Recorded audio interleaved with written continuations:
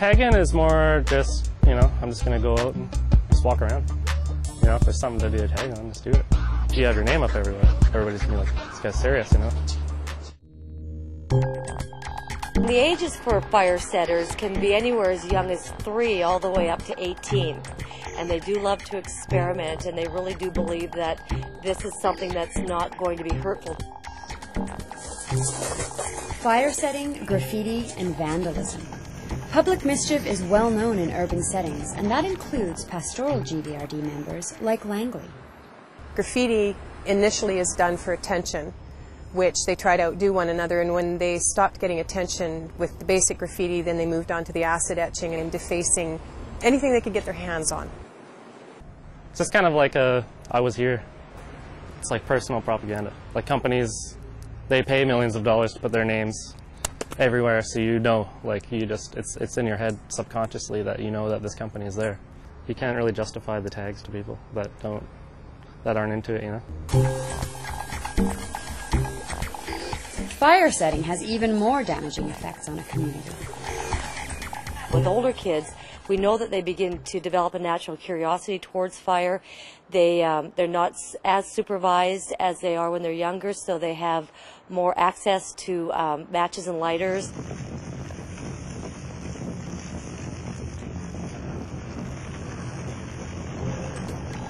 Crime statistics and news items like these often are the main way a community gets to know its youth. Adults will put out the fire and paint over the art.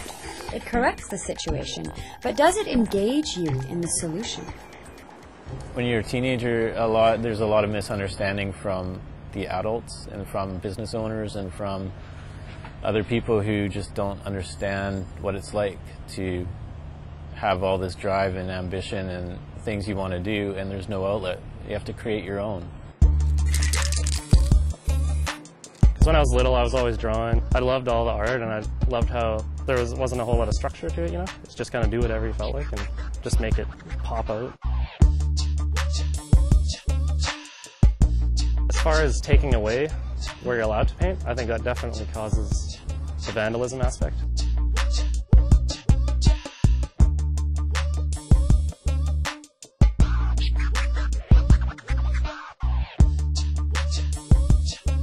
The youth come to see me in the office, and they bring renderings, so concepts of what it is they want to do.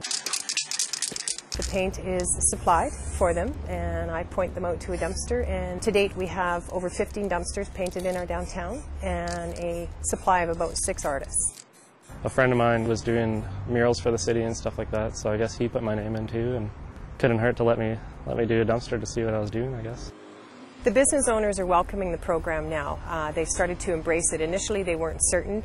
They were still quite upset by the fact that their dumpsters were being painted by the kids who had initially defaced them in the first place.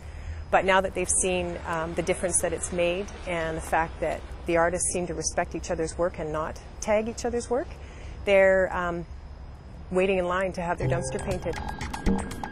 Langley City is getting prettier, but it's not picture perfect, and the same is true for efforts by the fire department.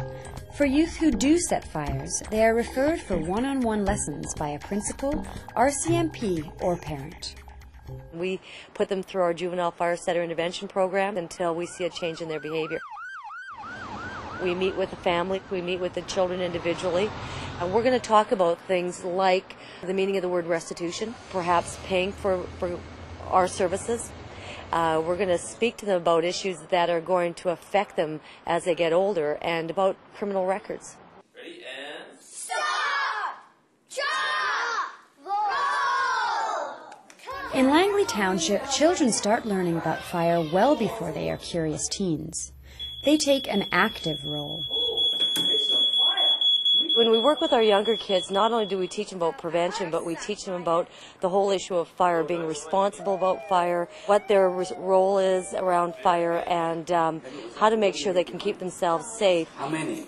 2. 2 puppy dogs didn't get out. Every year, children are going to see us in some way. Let's go get them. The puppy dog. You found a puppy dog? Oh, great! We're going to make sure that the classes that we give them are going to be applicable to the age that they're at. I'm Firefighter Mike. I'm a public educator here with the Township of Langley.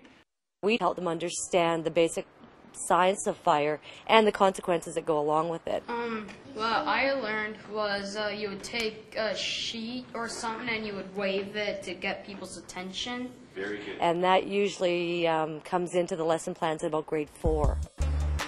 Seeing what's happening in Langley is I mean, it's exciting. Artists are contacting me now who otherwise wouldn't have even come out of the woodwork. They're coming forward now too and wanting to do something more productive. Do we think we're doing a good job? Yeah, we think we're doing a good job because of the fact that we haven't lost anyone in a long time.